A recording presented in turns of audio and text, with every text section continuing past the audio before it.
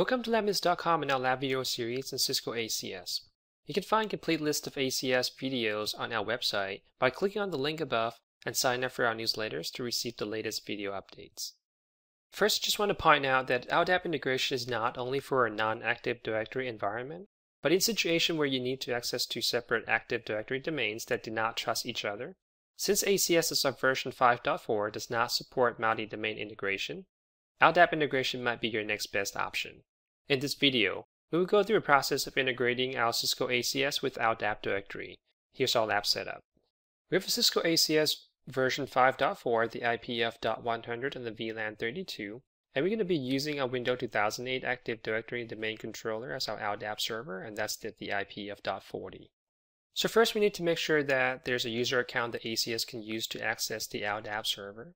And back in the AD or Active Directory integration video, we have already created a dedicated user or AD users for this purpose, and we call it ACS_AD, which we will again use for this lab, and it's by default a member of domain user. Just keep in mind that depending on your environment, you might need to have a higher privilege, such as the admin privilege, for this to work. Now let's log into our ACS server. Then we're going to go under User Identity Stores and then External Identity Stores.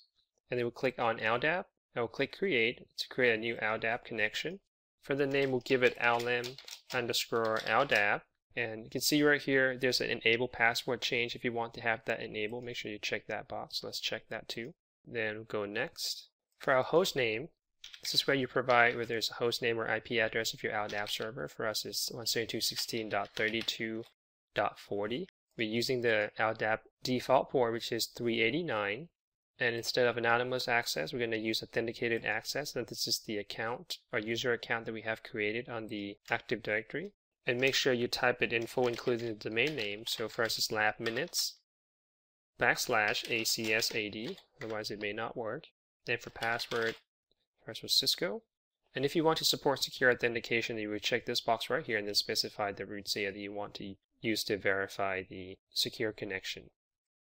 Okay, then you can also adjust the server timeout as well as the maximum admin connections. Then we can go ahead and test our server, and you can see we can bind successfully. Then we can click Next.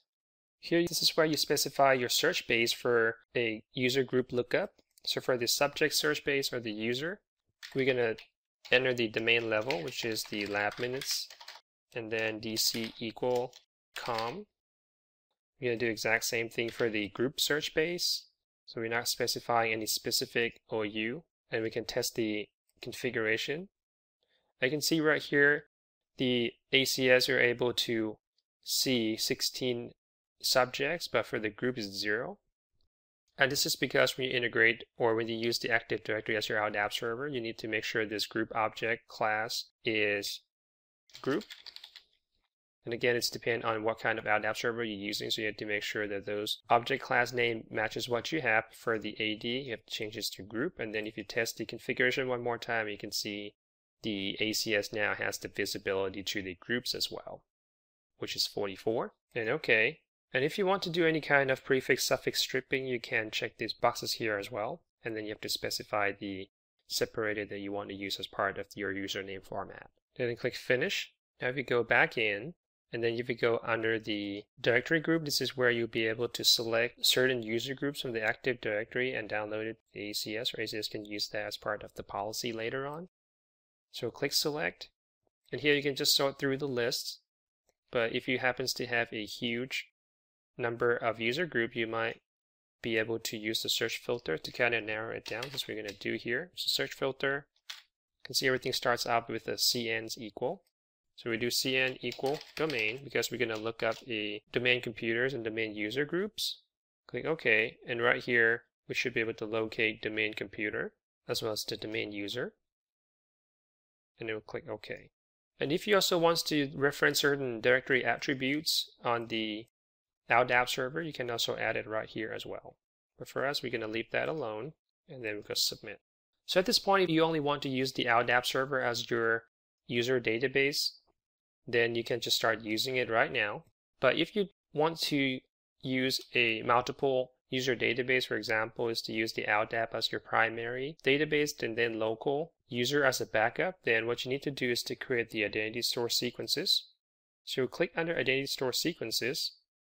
You can see we have one created back in our Active Directory Integration video already. So we're going to create one more for our LDAP as well. So for the name, we're going to call it LDAP local. That means we're going to check LDAP first, and then we're going to fall back to local if the user is not found in the LDAP server. And it's going to be password based, so make sure we check that. And then we'll select our LM LDAP for our first option, and then internal user and internal host in that particular order. Now if you want to use your external identity stores as part of your attribute retrieval for the authorization process, you can also select them here as well, but we're not going to do that. So click submit. Okay, again, just to show you how you would utilize the identity store sequence, we're going to go under the access policy, and this is part of the authentication policies. And this is where you can specify which user database or identity source you want to use for the authentication.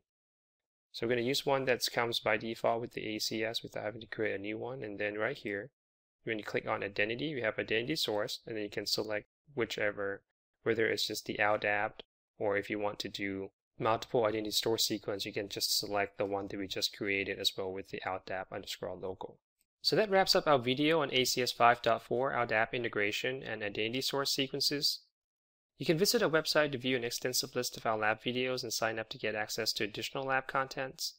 Thank you for watching LabMinutes.com, and I'll see you guys in the next video.